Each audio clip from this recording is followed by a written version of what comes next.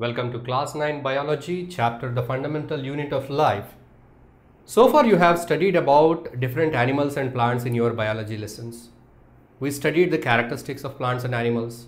We studied the grouping of plants and animals based upon their characters. Now, we are learning something which is deeper.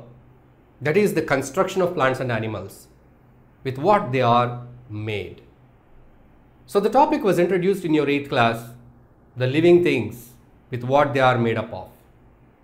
So here in this lesson, the fundamental unit of life, we are going to study what is the fundamental unit of life. What is its construction? What are the various structures that make up the living things? How they are? What are the functions? And what are their characteristics? All these things we are going to study. See, this is a wall. It is a single unit, single entity. Yes, we see the wall. If the wall is plastered, we do not know with what this wall is made. The same wall without any plastering. So some part of the wall, it lost its plastering. From there, you can see that the inner things of the wall. These are the bricks. By this you can identify the wall is made up of bricks. So a wall is made up of some bricks. 100 bricks, 200 bricks, 500 bricks. So brick is a unit which makes up the wall. In the similar fashion, the living things are also made up of some basic units, fundamental units. So this thing was observed by a person called as Robert Hooke. In the year 1665, Robert Hooke observed the section of dead cork cells. Cork cells.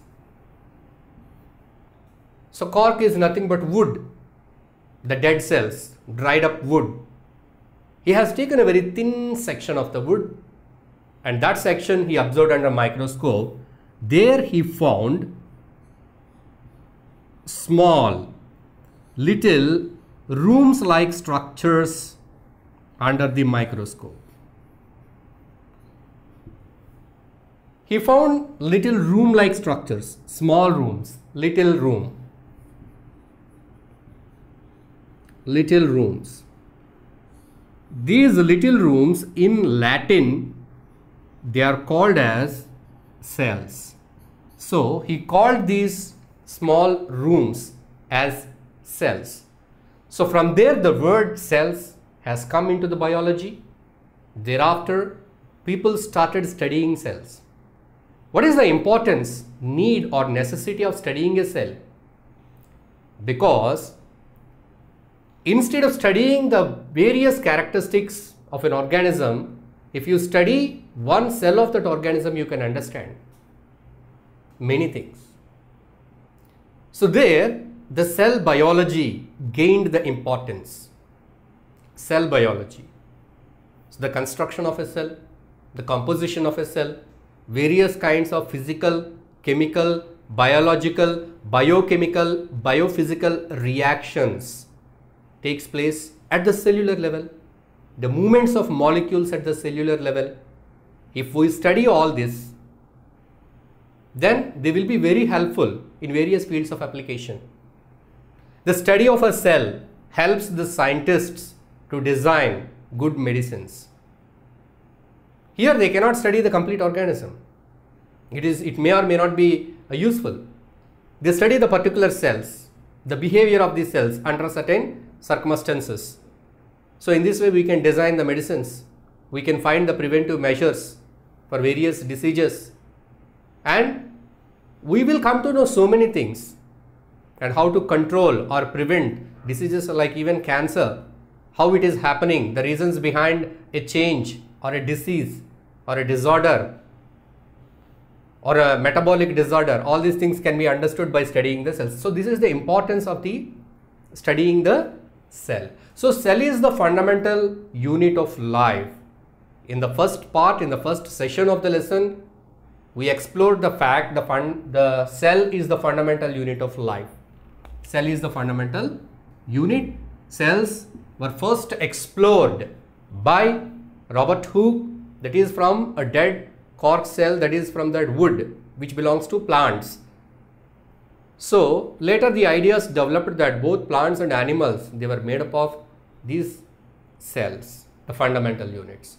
So an organism is composed of so many tiny units called as cells. And how are these cells? Say for example, in this wall, there are so many bricks. The bricks, they made up the wall. But are the bricks functional? No, they are not functional. Just they are physically a part of the wall. They are not functional. But whereas if you see a living organism, either a plant or an animal, they are made up of cells, the fundamental units, and these units are functional. Means there are so many activities, metabolic reactions takes place in each and every cell. Each and every cell, it does lot of things, prepares new materials, gets energy from the materials, nutrients, utilizes the energy to produce new materials, removes the waste materials, removes the waste gases.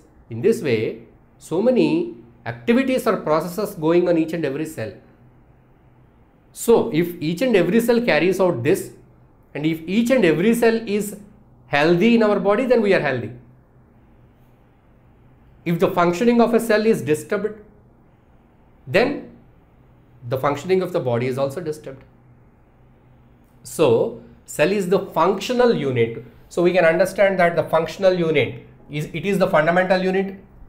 It is the fundamental unit. At the same time, it is a functional unit as well as structural unit. So a cell is a structural and functional unit of living organisms. So that's what we here learned, that a cell is a structural, means it helps in giving a structure, as well as structural and functional unit of living organisms. So Robert Hooke did that. He identified with an experiment in the year 1665, long ago. But now you got a doubt, you doubted. Is it true? Or the living organisms and their parts are made up of cells? I wanted to confirm. Yes, you can confirm it. You yourself can carry out an experiment to confirm. You yourself can witness the living things, living organisms are made up of cells. How could you do that? You can do that by very simple experiment. You need any plant part, a vegetable kind of thing, to make a thin section.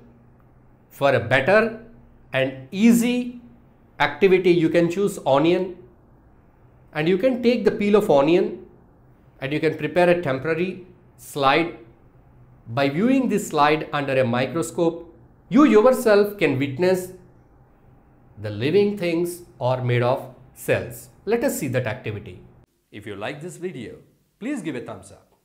Please subscribe to our channel to get more videos on CBSE syllabus.